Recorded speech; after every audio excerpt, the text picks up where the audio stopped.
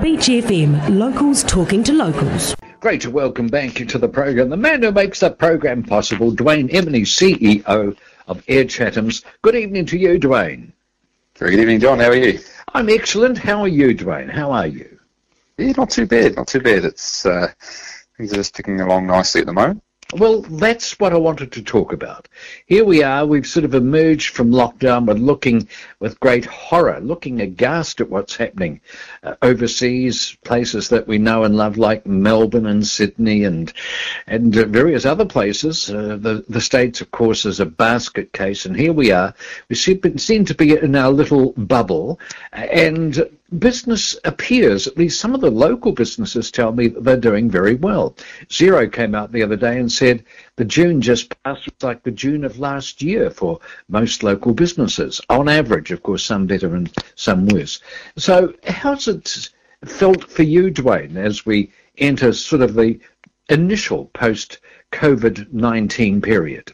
Yeah, it's been tough, but all in all, the positive signs are coming through. Kapiti service, the Kapiti to Auckland service, has been really a shining light for us since we started late May in terms of that business traffic quite early. We can see that quite the same with Wanganui and Whakatane. However, both of those routes are slowly but surely building back. I think there was a much greater proportion of our travelling passengers from those two other regions that were national services. Obviously, you can't do that at the moment, so yes. That market's fallen away.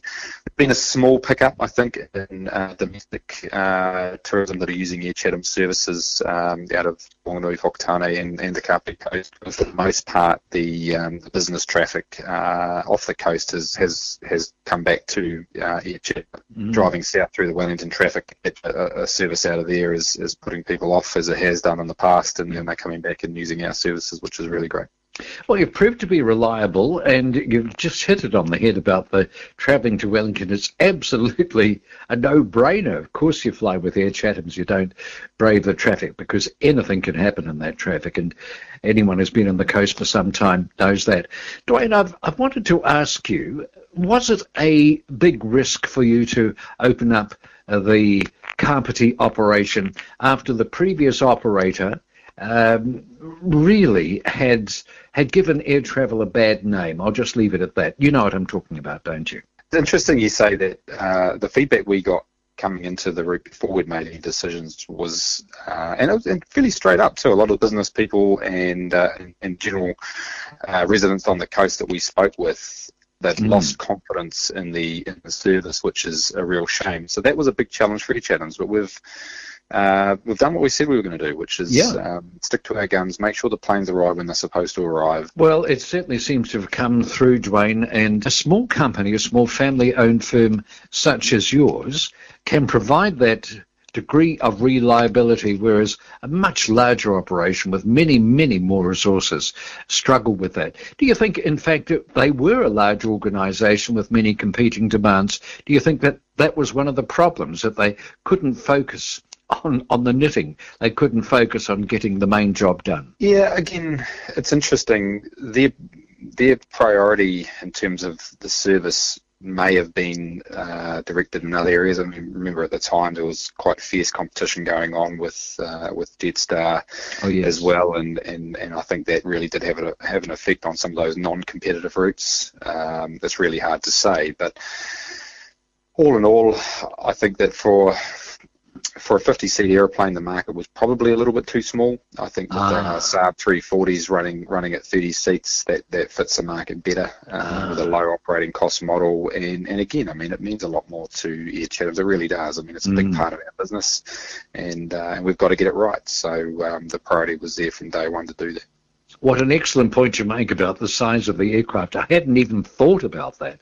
So, yes, there are different sizes there. Any thoughts about expansion in the future, or have you got quite enough in your hands at the moment? I'm always looking at opportunities. A lot of the residents on the Kapiti coast are keen for a connection to Christchurch. That's something that in time we could potentially look at because we know that there are there is quite a large community of ex-Cantabrians living on the coast, which is great. That's something that we can look at. There's potential there. But I think right now let's stick to the knitting, make sure we do what we're doing now really well. We've got still a long way to go in terms of our recovery from COVID-19, so certainly not out of the woods, and that's really where our focus has to be for right now. But Air Chathams didn't get to where it is today by not looking at opportunities around the corner, so anything's possible. Oh, good on you, mate. Well, congratulations on what you've achieved and for keeping it going and entering into this new era in New Zealand. Things are not the same, but there again, they were never going to be. This is a major event, and we're just making our very best of what we can at the moment. And it's great that you're looking forward as well. Great to chat with you, and we look forward to do it again here on Beach FM. Thank you very much, Duane Emeny. Excellent. Enjoy your weekend. 106.3 Beach FM.